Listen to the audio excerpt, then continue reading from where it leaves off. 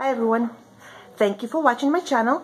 Today I am just wandering around an antique store here in my little town, and I thought it'd be fun to take you guys with me. So come on. Look at this, I found a whole kindergarten over here. All little babies. Look at that, yawning, screaming, laughing, being kind of confused or crying. Oh, look at these. There's a baby that has teeth right there. But I think this one is the cutest. I think it's yawning. Let's see. Yeah, it's yawning. It's not real size, but it is very real looking. Cutie. We have another group of kindergartners over here. Look at that. The whole group, and for some reason they're all naked. Well, not this side. This side is dressed.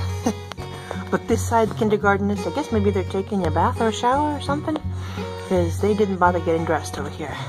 Well, this is one of the biggest dolls I have seen in a while. I think it's bigger than the baby. It's about the size of a 2 or 3 year old child with a hairdo of a 60-year-old.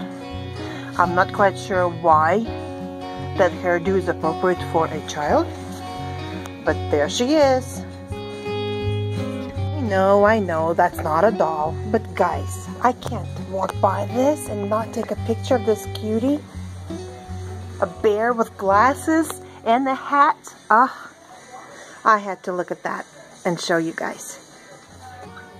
I just have to pinch these cheeks.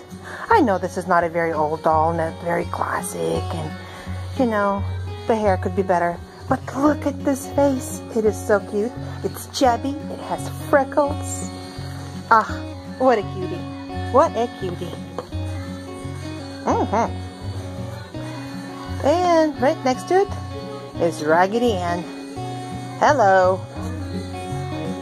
I think this is newly made Raggedy Ann because it just looks so fresh. We have a couple of those at home and they don't look anything like this one.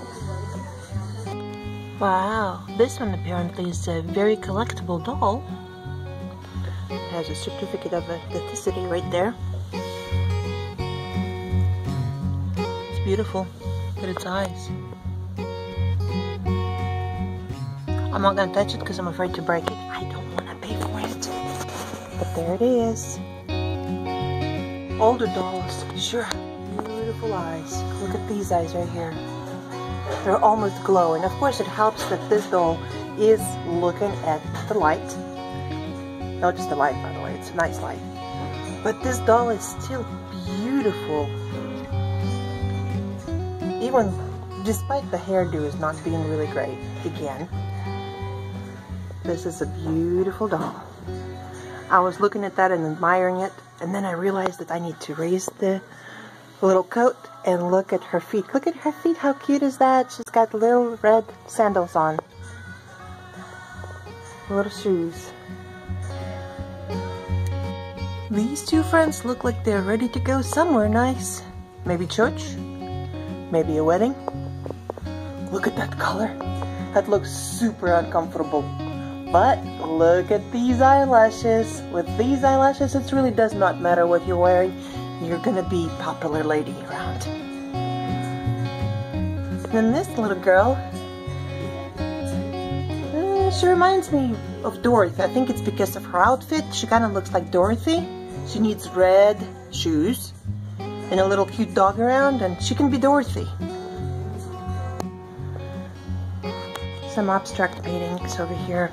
I can't say I like this.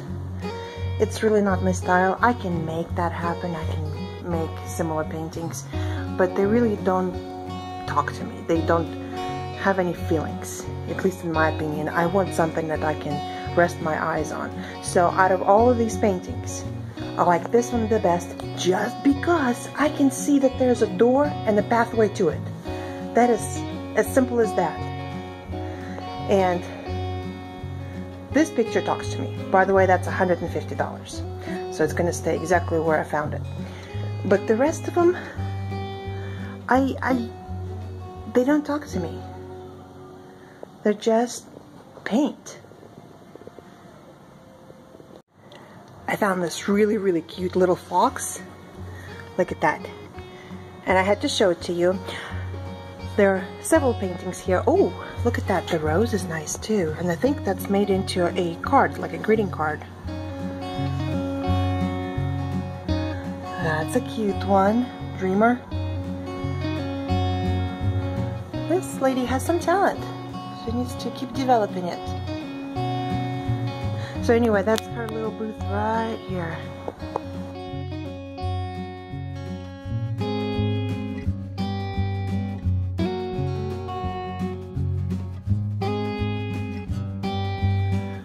This guy mostly is doing photography.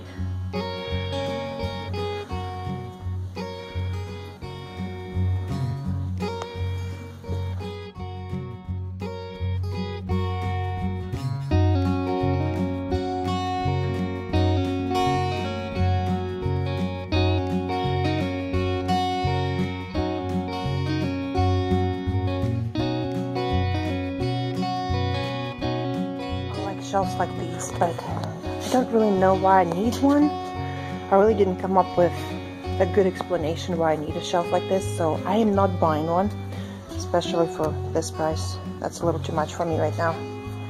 But as soon as I figure out why I need a shelf like that, I'm getting one. Well, this is an interesting idea for a business.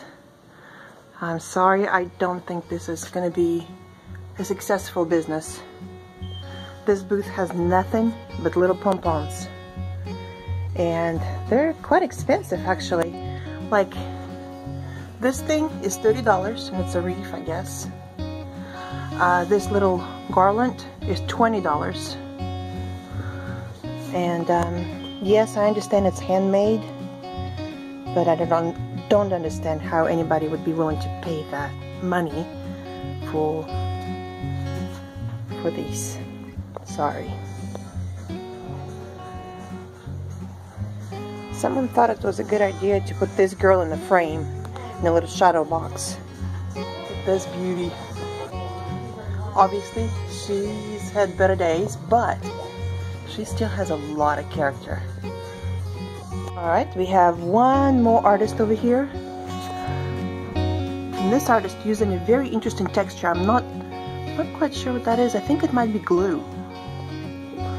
Anyway, there's texture on several of these paintings. A little abstract. Okay, so this one, I know it's abstract, but because it has texture, and also because it's blue and I love blue, I like this one.